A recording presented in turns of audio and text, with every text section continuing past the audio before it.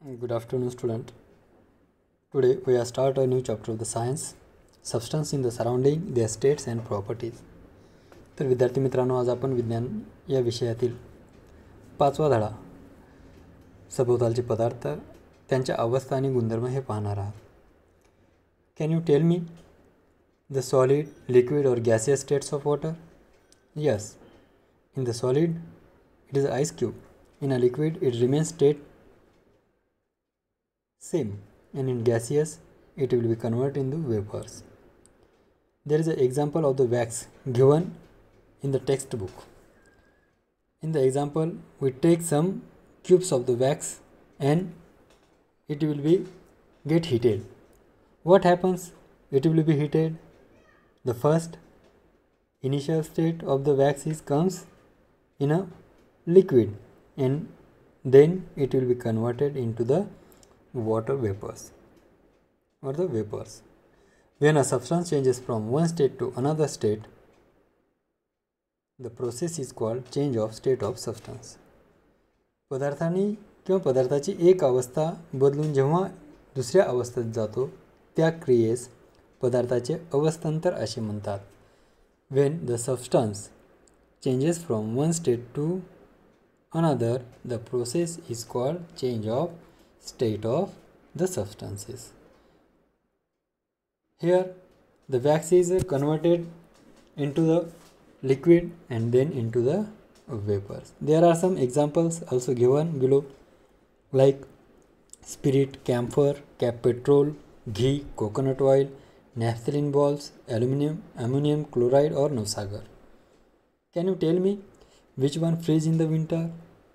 Yes, in winter the ghee and coconut oil freezes. तुम्हाला माहीत आहे की हिवाळ्यामध्ये खोबऱ्याचं तेल आणि घी हे काय होतं, जमा होतं म्हणजे काय होतं, it will be convert from one state to another. ते कशामध्ये असतं, पहिल्यांदा ते लिक्विड स्टेटमध्ये असतं आणि ते नंतर कशामध्ये कन्वर्ट होतं, सॉलिडमध्ये. Also can you tell me which liquid have seen changes in to the vapours? कोणते लिक्विड वेपर्समध्ये चेंज होतात? तर पेट्रोल जर तुम्ही पाहिलं असेल तर पेट्रोल हे कोणत्या स्टेटमध्ये आहे, लिक्विड स्टेटमध्ये आहे. ज्यावेळेस आपण त्याला उघड्यावर ठेवतो, ओपन प्लेसमध्ये ठेवतो, त्यावेळेस ते कशामध्ये कन्वर्ट होतं, गॅसियस स्टेटमध्ये कन्वर्ट होतं किंवा वेपर स्टेटमध्ये कन्वर्ट होतं. And which solid directly changes in to gaseous state? तुम्हाला तेही सांगता येईल की यापैकी, या एक्झाम्पल्सपैकी कोणतं सॉलिड डायरेक्टली गॅसियस स्टेटमध्ये कन्वर्ट होईल किंवा वेपर स्टेटमध्ये? तर त्यामध्ये तुम्हाला असंही सांगता येते की the नॅफ्थलिन balls converted directly into or the camphor convert into the vapours. The state of the substances changes if it heated or cooled. बघा, सबस्टन्सची स्टेट कधी चेंज होतात, ज्यावेळेस त्याला उष्णता दिली जाते किंवा त्याला थंड केलं जातं किंवा थंडावा दिला जातो, त्यावेळेसच त्याचे काय होते, अवस्थांतर होते. Every substance in the surrounding is found in either the solid, liquid or gaseous state. हे तर तुम्हाला माहीतच आहे की आपल्या अवतीभोवतीचे जे पदार्थ आहेत हे पदार्थ 3 अवस्थेमध्ये सापडतात. पहिले आहे स्थायू, दुसरा आहे द्रव आणि तिसरा आहे गॅसियस म्हणजे वायू. In past, in 19th century, the scientist J. Willard Gibbs shows that the characteristics properties of the substances depends on physical state and the arrangement of the particles. 19व्या शतकामध्ये काय केले, हे विलार्ड गिब्स या शास्त्रज्ञाने पदार्थाची वैशिष्ट्ये सांगितलेली आहे की ही त्यांची अवस्थांतर आणि कणांच्या संरचनेवर ते अवलंबून असतं. The particles arrangement. By this we can show there are 3 states of the substances. यामध्ये आपण असं सांगू शकतो की पदार्थाच्या किती मूळ अवस्था आहेत, 3 अवस्था आहेत. The first is a solid, the second is a liquid and the third is a gaseous. One by one we take the all states of the substances. The first is the solid. What does mean the solid? The solid means the substance which have a shape of its ons. असे substance किंवा असा पदार्थ की ज्याला स्वतःचा आकार असतो. And it's retains shapes no matter how it is kept. तो काय करतो, त्याचा आकार कोणत्याही स्थितीमध्ये बदलत नाही आणि त्याची शेप काय असते, त्याची स्वतःचा आकार असतो. And also it has a definite volume. And also it has a definite volume. त्याला स्वतःचं काय असतं, आकारमान असतं आणि स्वतःच्या आकारमानामुळे तो कोणत्याही ठिकाणी त्याचा आकारमान किंवा त्याची स्थिती आपल्याला दिसते. सँड, शुगर यासारखे जर पदार्थ तुम्ही एखाद्या प्लेन सरफेसवर टाकलात किंवा सपाट पृष्ठभागावर टाकलात तर त्या ठिकाणी त्यांचा काय होतो, ढीग तयार होतो. त्यामुळे आपण असंही म्हणू शकतो की solid have its own shape. सॉलिडला त्यांचा काय आहे, स्वतःचा आकार आहे. And it has a definite volume. त्यांना ठराविक आकारमान आहे. The second is a liquid. दुसरं लिक्विड म्हणजे द्रव्य. या द्रव्यामध्ये there are some examples, water, spirit and oil. तुम्हाला यांच्या अवस्थेवरनं समजतं की हे कसे आहेत सर्व पदार्थ, द्रव आहेत. वॉटरसुद्धा द्रव आहे, स्प्रिटसुद्धा द्रव आहे आणि ऑइलसुद्धा काय आहे, द्रव आहे. मग द्रव्य पदार्थ म्हणजे काय नेमकं, तर दे does not have a shape of its own. त्यांना स्वतःचा असा आकारमान नसतो. अँड ते काय करतात, ज्या कंटेनरमध्ये असतात त्या कंटेनरचा शेप घेतात. जसं की the shape of its text the shape of the container. ते त्या कंटेनरचा आकार घेतात किंवा आकार ऑक्युपाईज करतात. What is the next is it has a specific volume. त्याला ठराविक आकारमान असते. जसं की तुम्ही जर एखादं द्रव्य पदार्थ भांड्यामध्ये टाकलात तर टाकल्यानंतर तो द्रव्य पदार्थ काय करतो, त्याची जागा व्यापतो. जर समजा तोच पदार्थ जर तुम्ही सपाट पृष्ठभागावर टाकलात तर तो काय करतो, पसरतो, ती स्प्रेड होतो उतारत्या दिशेने. म्हणजे यावरून आपल्याला असं सांगता येतं की the liquid does not have a shape of its ons and it has a specific volume. And the third is also a gaseous. There are also some examples. One example, air. In the air we can know the air does not have any shape of its own. त्याच्या स्वतःचा असा आकारमान नसतो किंवा आकार नसतो. And it's occupies the all space. तो त्याच्या काय करतो, सर्व जागा व्यापतो. त्याच्या उपलब्ध असलेली सर्व जागा तो वापरतो आणि त्याला स्वतःचा आकार नसतो. The next does not have the definite volume. It does not have the definite volume. Gaseous substances does not have a specific volume. त्याला ठराविक असा आकारमान नसतो. जसं की त्या ठिकाणी तुम्हाला सांगता येतं की on changing the pressure on a gas in a closed container it volume is also changes. ज्यावेळेस एखाद्या भांड्यात तुम्ही बंदिस्त वायूवर दाब कमी जास्त केलास त्याचा आकारमानसुद्धा काय होतो, कमी जास्त होतो. But when the change of state of substances come, the heat is a very important thing. Heat is a very important thing. ज्यावेळेस तुम्ही एखाद्या पदार्थाला एखाद्या अवस्थेमधून दुसऱ्या अवस्थेमध्ये आणायचा प्रयत्न करता त्यावेळेस त्याला उष्णता देणं किंवा काढून घेणं हे फार महत्त्वाचं असतं. ज्यावेळेस एखाद्या सबस्टन्सला तुम्ही हीट करता, उष्णता देता, it will be converted from liquid to solid और it will be converted from solid to liquid and liquid to vapors. The next point is a thermometer. A thermometer. Can you see a thermometer? Yes, you can see the thermometer in a hospitals. When we get temperature, we can calculate the temperature by using the thermometer. ज्यावेळेस तुम्हाला ताप येतो, ज्यावेळेस तुम्ही दवाखान्यामध्ये जाता त्यावेळेस तुम्ही काय करता, डॉक्टरजवळ हे थर्मामीटर नावाचं एक एकक तुम्ही पाहता. ह्या थर्मामीटरचा उपयोग काय आहे, what is the use of the thermometer? It can be measures the temperature. ते काय करतं, टेम्परेचर मेजर करतं in a degree Celsius form. In a degree Celsius form. आता टेम्परेचरचं युनिट जर म्हणलं, एकक जर म्हणलं तर आपल्याला असंही सांगता येतं degree Celsius. Degree Celsius. Here in your book there are 4 types of thermometers as given. The first is a given the old thermometer. पहिल्याच्या स्थितीमध्ये मी तुम्हाला दाखवलेलं आहे. त्या थर्मामीटरमध्ये तुम्ही पाहता की हे जुनं थर्मामीटर आहे जे आपल्या जिभेच्या खाली ठेवून आपण तापमापन किंवा तापमापत होतो. The next is the today's thermometer. आत्ता सध्याचं थर्मामीटर डिजिटल थर्मामीटर आहे की ज्यामध्ये आपण काकेच्या साईडला किंवा तोंडाच्या मध्ये सुद्धा ठेवून ते काय करतो, टेम्परेचर कॅल्क्युलेट करतो. And this is a very useful for calculate the temperature. हे आपल्याला फार यूजफुल आहे कॅल्क्युलेट करण्यासाठी temperature. But what is the what is the thermometer made up of. आता हे थर्मामीटर कशापासून तयार झालेलं आहे. The first is a mercury, the second is a scale and third is the capillary tube. आता हे कॅपिलरी ट्यूब यावर आपल्याला तुम्हाला दिसतं कॅपिलरी ट्यूबवर तुम्हाला दिसतात काय दिसतात, डिजिट दिसतात की ज्यामध्ये तुम्ही तुमचं टेम्परेचर कॅल्क्युलेट करू शकता. आणि स्केलसुद्धा त्याचाच वापरू शकता. की आता मर्क्युरी बल्ब खालच्या साईडला दिलेला आहे in a blue. Again the mercury is heated, it will be converted in to the liquid and spread over. ज्यावेळेस मर्क्युरीला तापमान दिलं जातं त्यावेळेस त्याचं काय होतं, कन्व्हर्जेशन होतं, त्यानं स्टेट चेंज करतं आणि ते काय करतं, लिक्विडमध्ये जाऊन वरी स्प्रेड होतं आणि आपण we can calculate the temperature. आपण याच्यामार्फत टेम्परेचर काय करू शकतो, कॅल्क्युलेट करू शकतो. Can you tell me what is the boiling point of the water.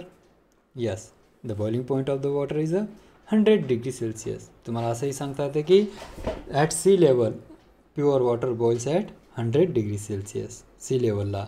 And by this we can tail the temperature at which water gets converted into steams. The temperature at which the water get converted into the steams is known as boiling point of the water or the ebullition. की एका ठराविक टेम्परेचरला जेव्हा पाणी हे वायूमध्ये किंवा वेपर्समध्ये convert होतं त्यावेळेस त्याला काय म्हणू शकतो आपण, त्याचा बॉइलिंग पॉईंट म्हणजे उत्कलनांक. त्याचा उत्कलनांक या ठिकाणी समुद्र सपाटीवर पाण्याचा उत्कलनांक हा किती आहे, 100 degree Celsius. Wien it get cooled, Wien water vapours cooled they again converted in to the water. ज्यावेळेस आपण वॉटर वेपर्सला थंड करतो त्यावेळेस ते काय होतं, रिपीट कन्वर्ट कशामध्ये होतात, कोणत्या अवस्थेमध्ये येतात, वॉटर अवस्थेमध्ये, लिक्विड अवस्थेमध्ये येतात. आणि दिस process is called condensation. Condensation म्हणजे संघनन. The condensation of the stems text place at 100 degree Celsius. The boiling point is also 100 degree Celsius and the condensation point is also 100 degree Celsius. That we tells the boiling point of the water is equal to the condensation of the water.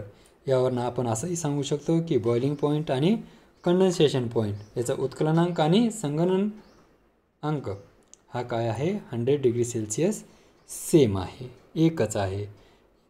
The next point is a freezing. What is mean the freezing. Freezing म्हणजे काय, गोठण. आता तुम्हाला Wien we take the water and takes in to the fridge, तुम्ही काही पाणी घेतला आणि फ्रीजमध्ये ठेवला तर at some temperature it will be gates converted in to the ice cube. ते एका ठराविक पातळीला काय करतात, आईस क्यूबमध्ये कन्वर्ट होतात. ज्या तापमानावर at which temperature it converted in to the solid त्याला आपण त्या पाण्याचा काय म्हणू शकतो, freezing point. The temperature at which the water gates converted in to ice cube किंवा ice is non as the freezing point of the ice. अशा पाण्याला किंवा या ठिकाणी मी तुम्हाला इनसर्कल करून दाखवतो आहे की the temperature at which this happens means the liquid is started converted in to the ice और the water converted from the ice. That is the freezing point of the ice. तुम्हाला यावरून असंही सांगता येतं की त्याचा फ्रीजिंग पॉईंट हा किती आहे, 0 degree Celsius. The freezing point of the water is a 0 degree Celsius and the the रेफ्रिजरेटरचं temperature किती सांगता येतं आपल्याला, is around -80 degree Celsius. The रेफ्रिजरेटरचं temperature हे किती आहे, -80 degree Celsius. By this we can convert the water in to the solid. Wien the ice cube R heated, नंतर आपण जर आईस क्यूबला हीट केलं तर काय होतं, it started melting at 0 degree Celsius. तुम्ही जर आईसला नंतर हीट दिलात आणि त्याला कन्व्हर्सेशन करायला बघितलं तर ते 0 डिग्री सेल्सिअसला कन्वर्ट व्हायला सुरुवात होतं आणि it will be convert in to the water. This process is non as melting point of the water. 0 degree सेल्सिअसलाच ते होतं आणि 0 डिग्री सेल्सिअसलाच त्याचं काय होतं, फ्रीजिंग पॉईंटसुद्धा आहे. Also we can say that the freezing point of the water and the melting point of the water is a 0 degree Celsius. यावरून आपल्याला असं सांगता येतं की मेल्टिंग पॉईंट द्रवणांक आणि गोठणांक हा किती आहे, त्याचा उत्कलनांक आणि द्रवणांक हा सेमच आहे. The next is a sublimation. आता सब्लिमेशन म्हणजे काय, मराठीमध्ये सब्लिमेशनला काय म्हणतात, संप्लवन. संप्लवन म्हणजे काय, when a solid substance directly get converted into gaseous. यावरून असं आपल्याला म्हणतात आहे की solid substance directly get converted into gaseous without changing in a liquid. ते लिक्विडमध्ये चेंज न होता कशामध्ये चेंज होतं, डायरेक्ट गॅसियसमध्ये. या ठिकाणी डेफिनेशन आहे, I have इन्सर्कल the definition. The change of the solid substance direct into gases और the vapours without first changing into the liquid is called sublimation. या ठिकाणी तुम्हाला फॉर एक्झाम्पल्स दिलेले आहेत. एक एक्सपेरिमेंट दिलेला आहे की एक्सपेरिमेंटमध्ये there are some iodine balls. Then iodine particles are heated. What happens? They does not converted into the liquid. They directly converted into the gaseous state. Therefore, we can tell the substance directly changes into gases or vapors without changing into liquid is called sublimation.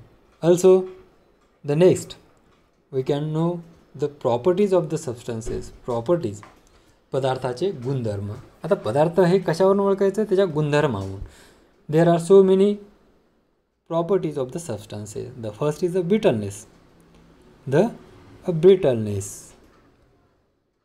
Brittleness. What do you mean brittleness? When we take some chalk, when we take chalk and breaks into small pieces or the particles, such substances are said to be brittle. आता brittle म्हणजे काय, ठिसूळ. ज्यावेळेस तुम्ही एखादा खडू घेतो किंवा वडी घेतो, तुरटी घेतो किंवा काच घेतो आणि तो तुम्ही तोडतात, ते तोडल्यानंतर त्याचे लहान लहान तुकड्यामध्ये किंवा कणामध्ये रूपांतर होते. अशा पदार्थांना ठिसूळ पदार्थ म्हणतात आणि या पदार्थाच्या गुणधर्माला काय म्हणतात, ब्रिटलनेस. या पदार्थाच्याला brittleness. The next is a hardness. Hardness म्हणजे कठीणपणा. या ठिकाणी तुम्ही सांगू शकता की हार्डनेस म्हणजे काय सांगू शकता, the hardness of the substance is nothing. The hardness of a substance means nothing, but the resistance offered by two other substance which are being pushed through it. एखाद्या सबस्टन्सवर जर तुम्ही कशाने जर मार दिलात किंवा मारलात तर ते काय करतं, रिमेन्स ॲज इट इज. ते जसेच्या तसं राहतं आणि त्यालाच काय म्हणतात, कठीणपणा. मराठीमध्ये सांगायचं झालं तर एखाद्या पदार्थ त्यात घुसणाऱ्या दुसऱ्या पदार्थास किती विरोध करतो यावरून कठीणपणा करतो. बघा, टेक अ हॅमर. तुम्ही एखादी हॅमर घेतलात आणि एखाद्या आयर्न प्लेटवर जो तो मारत असाल तर तो लगेच त्यामध्ये घुसणार नाही. तो त्याला काय करेल, प्रतिकार करेल आणि यालाच आपण पदार्थाचे काय म्हणू शकतो, काठीणपणा किंवा hardness. The next is a elasticity. आता इलॅस्टिसिटी म्हणजे काय, स्थितिस्थापत्यता. तुम्ही एखादा पदार्थ घेतलात, या ठिकाणी एक्झाम्पल्स आहे की रबर घेतलात आणि रबरला तुम्ही जर ओढलात तर ओढल्यानंतर ज्या स्थितीमध्ये तो कन्वर्ट होतो आणि ज्या स्थितीमध्ये जातो त्या स्थितीमधून तो काय करतो, त्याच्या ओरिजिनल स्टेटमध्ये किंवा ओरिजिनल स्थितीमध्ये वापस येतो. The properties of the substances to change there shapes when a force is applied and to regain back the original shapes and size when force is removed. ज्यावेळेस तुम्ही त्या रबरवर फोर्स लावलात, बल लावलात, ते बल लावल्यानंतर त्यानं काय केलं, त्याचा ओरिजिनल शेप जो आहे तो शेप काय केला, चेंज केलेला आहे. आणि ज्यावेळेस तुम्ही त्याच्यावरचा बल सोडलात तर त्याने त्याचा ओरिजिनल शेप आणि साईज, त्याची साईज जी आहे ती रिगेन केलेली आहे किंवा मिळवलेली आहेत. यालाच काय म्हणतात, इलॅस्टिसिटी. यालाच काय म्हणतात, इलॅस्टिसिटी. एखाद्या पदार्थावर जर तुम्ही दाब दिलात किंवा ताण आणलात तर तो काय करतो, त्याचा मूळ आकार बदलतो आणि ज्यावेळेस दाब काढून घेतला तर त्या पदार्थाची मूळ अवस्था परत येते. या गुणधर्मालाच इलॅस्टिसिटी असे म्हणतात. The next is a fluidity. The next is a fluidity म्हणजे प्रवाहिकता. बघा, फ्लुइडिटी मीन्स काय, a liquid does not have its own shape. तुम्हाला तर माहीतच आहे लिक्विडला त्याचा स्वतःचा शेप आहे का, नाही. It usually take a shape of a container. जर त्याला जर कंटेनरमध्ये घातलात तुम्ही तर तो काय करतो, त्या कंटेनरचा शेप घेतो. But it put in to the properties of the liquid and flows the changes the shape accordingly. It is called fluidity. तुम्ही ज्यावेळेस त्याला खाली सांगता किंवा खाली ढळकवता त्यावेळेस ते उताराकडे वाहतं, त्यालाच पदार्थाची फ्लुइडिटी म्हणतात किंवा प्रवाहिकता म्हणतात. पाणी जर तुम्ही तांब्यामध्ये घेतलात आणि तांब्यातनं जर पाणी प्लेन सरफेसवर, सपाट भागावर जर टाकलात तर ते काय करतं, ज्या ठिकाणी उतार आहे त्या उताराला ते काय जातं, निघून जातं. त्यालाच सबस्टन्सची काय म्हणतात, फ्लुइडिटी म्हणतात. The next is a density. आता डेन्सिटी म्हणजे काय, घनता. डेन्सिटी म्हणजे काय, घनता. The density is the amount of the mass of the object in a specific volume. आता डेन्सिटी म्हणजे काय, समान आकारमान वेगवेगळ्या पदार्थाच्या वस्तुमानावरून त्याची घनता ठरवते. त्याच्या वस्तुमानावरून त्याची काय करते, घनता ठरवते. हा फरक पदार्थाच्या घनता या गुणधर्मामुळे दिसतो.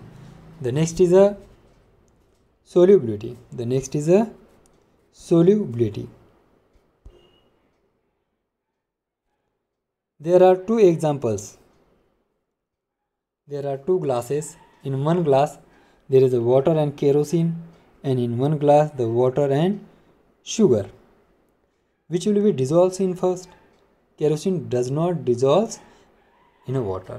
केरोसिन तुम्हाला वॉटरमध्ये डिझॉल्व्ह होईल का, होणार नाही. पण शुगर ही वॉटरमध्ये डिझॉल्व्ह होते. या प्रॉपर्टीलाच काय म्हणतात, solubility. The properties of substance getting dissolve. एखाद्या पदार्थामध्ये डिझॉल्व्ह होण्याची जी प्रॉपर्टीज आहे त्यालाच सोल्युबिलिटी म्हणतात. The next is a transparency. The next is a transparency. What is mean the transparency? A substance is sed to be transparent Wien one can see the things on other sides looking through it. आता एखाद्या वेळेस आपण काचामधनं जर आपण अलीकडं पलीकडं पाहिलं तर आपल्याला त्यामधनं काय दिसतं, पलीकडली बाजू ही दिसते. पण एखादी जर वॉल असेल, भिंत असेल, तर भिंतमधनं आपण दुसरी बाजू पाहू शकतो का, नाही पाहू शकत. त्यामुळे असंही म्हणू शकतो द ग्लास इज अ ट्रान्सपरन्स, किंवा त्यामध्ये कोणती प्रॉपर्टी आहे, ट्रान्सपरन्सी प्रॉपर्टी आहे. But in wall it does not have. आणि वॉटरमध्ये किंवा एअरमध्ये सुद्धा आपण ट्रान्सपरन्सी ही क्लिअरली पाहू शकतो. The transparency is very important. The next of metals. The next point is a metal. Properties of a metal. The metal means what? The metal R found deep inside the earth crust in the form of minerals. आता there are so many types of metals which are found in the earth. अर्थमध्ये आपल्याला भरपूर प्रकारचे metals भेटतात. पण ते metals आहेत हे कशावरून ओळखायला पाहिजे? By their properties. त्यांच्या प्रॉपर्टीजनुसारच आपण ते मेटल्स आहेत असं सांगू शकतो. The properties of metal is the first is malleability. The first is malleability. What is mean the malleability? What is mean the malleability? The properties of metal due to which they can be converted into sheets by hammering is called malleability. एखाद्या पदार्थावर जर तुम्ही सारखं जर मार दिलात किंवा मारहाण केलात, मारत राहिलात, तर ते काही वेळानंतर चपटी होते, प्लेन होते किंवा तिचा पत्रा होतो. या धातूच्या गुणधर्माला काय म्हणतात? वर्धनीयता म्हणजेच malleability. The next is a ductility. The next is a ductility. The next is a ductility. आता डक्टिलिटी म्हणजे काय? तंतयता. आता यामध्ये तुम्हाला सांगता येईल की the properties of metal because of their which they can be stretched or drawn in to wires. एखाद्या पदार्थाला जर तुम्ही ओढलात, ताण दिलात, तर ताण दिल्यानंतर ते काय होतं? बारीक वायरमध्ये किंवा सळईमध्ये. जसं की एक्झाम्पल घेऊ, तारा आहे, एक सोनं घेतलं तुम्ही, तर सोन्याला जर तुम्ही गरम केलात किंवा मारलात तर त्याचं काय होतं? ताण बसतो आणि त्यामध्ये त्यामध्ये काय होतं? डक्टिलिटी तयार होते, ताण तयार होतो आणि त्यालाच आपण तन्यता असं म्हणतात. The next is point is a electrical conductivity. What is mean the electrical conductivity? The properties of metals. The properties of metals to allow electricity to flow through them is called as electrical conductivity. म्हणजे विद्युत वाहकता. जर एखाद्या धातूमधून वीज वाहत असेल मग ती कमी जास्त प्रमाणामध्ये वाहते. या गुणधर्माला विद्युत वाहकता असे म्हणतात. जसे की तुम्हाला माहीत आहे की वेगवेगळ्या प्रकारचे धातू आहेत, त्या धातूमधून आपल्याला विद्युत वाहकता भेटते, पण सगळ्यात जास्त हे कशामधून भेटतं आपल्याला? गोल्डमधनं. जर धातूच्या तुकड्याला जर उष्णता दिली आणि तो काही वेळ पूर्ण गरम होत असेल तर तो धातू काय करतो? त्याची हीट काय करतो? दुसरीकडे वाहून घेऊन जातो. त्यालाच काय म्हणतात? Thermal conductivity. The next is a thermal conductivity. या ठिकाणी एक्झाम्पल दिलेलं आहे. एक पॅन आहे. व्हेन पॅन इज हीटेड, ते काय करतं? पूर्ण सरफेस हीट करतं आणि हीट झाल्यानंतर त्याच्या पूर्ण भागाला सुद्धा तो काय करतो? हीट कन्वर्ट करतो. या गुणधर्माला काय म्हणतात? Thermal conductivity. मराठीमधून सांगायचं झालं की धातूच्या तुकड्याला जर एका ठिकाणी उष्णता दिली तरी काही वेळा तो पूर्ण तुकडा गरम होतो, म्हणजेच धातू उष्णतेचे वाहन करतो. यालाच त्याचं कोणतं गुणधर्म म्हणतात? उष्णता वाहकता. The next is a lustre, चकाकी, है की नाही? The metal has a typical shine as called lustre. प्रत्येक धातूला एक विशिष्ट चकाकी असते आणि त्या धातूला एक असा विशिष्ट रंग असतो, त्याहून तो ओळखला जातो. हा त्याचा एक गुणधर्म आहे. Next and last is a सोनॅरिटी. The next and last is a sonority. There is a examples that gives the metal can make a ringing sound. The metal can get ringing sound. The properties is known as sonority of the metal. मराठीमध्ये जर तुम्ही वीणा, तांबोरा, वाद्य याच्या तार छेडला तर त्यामध्ये एक आवाज निर्माण होतो आणि ह्या आवाज तयार करण्याच्या क्षमतेला त्याची सोनॅरिटी म्हणतात किंवा नादमयता म्हणतात. मराठीमध्ये जर सांगायचं झालं तर धातूचा आवाज झाला तर तो खणखणीत असतो, त्याला धातूची सोनॅरिटी असे म्हणतात. So student, I hope you have learn the chapter well. Complete the assignment given below the chapter. Good bye.